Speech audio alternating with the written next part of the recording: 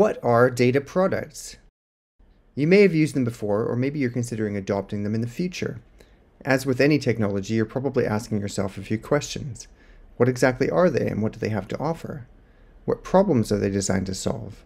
Most importantly of all, where do they fit into the traditional ecosystem of big data, and how do they do things differently? All great questions. Let's dive in. First, let's start with a problem familiar within the big data space, the divide between data producers and data consumers.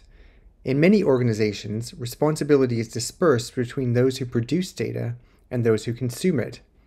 This follows the division of labor needed to operate in traditional ETL pipelines alongside the more strategic business functions derived from organizational needs. Typically, data producers are responsible for understanding how to extract, transform, and load the data. This is often known as ETL and has traditionally required a complex set of technical skills. For this reason, data producers are experts on working with data, but not experts on the context of that data. This context changes from organization to organization and business case to business case.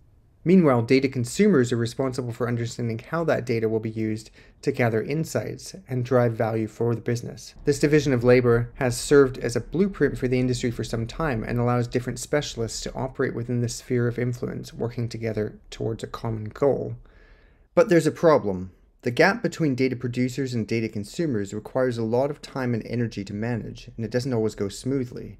You might think of this as the data divide, and managing it costs businesses both time and money. Data producers understand the data itself, but without context.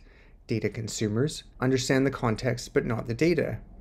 Overcoming this requires an ongoing conversation between the two groups, causing data to change hands many times.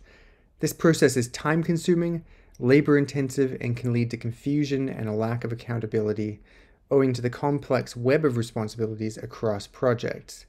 In the meantime, the business questions that are supposed to be answered may have changed, leading to inaccurate and unhelpful insights. This is where data products come in. They help overcome the gap between data producers and data consumers by empowering consumers to do some of the work previously done by producers. Let's look at how they do this in more depth. At their heart, data products are an innovative, modern way of creating packaged datasets to use by downstream consumers. To achieve this, they are both curated and designed to create value. Let's look at how. Curated datasets allow data products that are demand-driven and built for a specific need. They are typically made up of three components: the data itself, the metadata surrounding it, and the access patterns needed to access that data. Data products create value by presenting data in a way that makes it more useful and more accessible. Importantly, these data sets are the same ones used by traditional methods, but they're much less complex to operate. This allows non-technical teams, typically data consumers, to take a more direct role in managing data themselves. Because these teams know the business context best, this eliminates many of the complexities associated with communicating across the data divide. In the past, data pipelines existed as a complex patchwork of different technologies, working as a kind of relay system moving data through the different stages until complete. Data products bundle all of this together and allow users to interact with their data as discrete, independent entities. This means that each data product has all of the structural components to do its job as a discrete object. Access to the data product should give you all of the information you need to gain insights.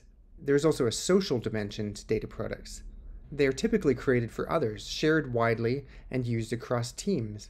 As such, the collaborative way in which we create them, deploy them, and interact with them is one of their defining characteristics.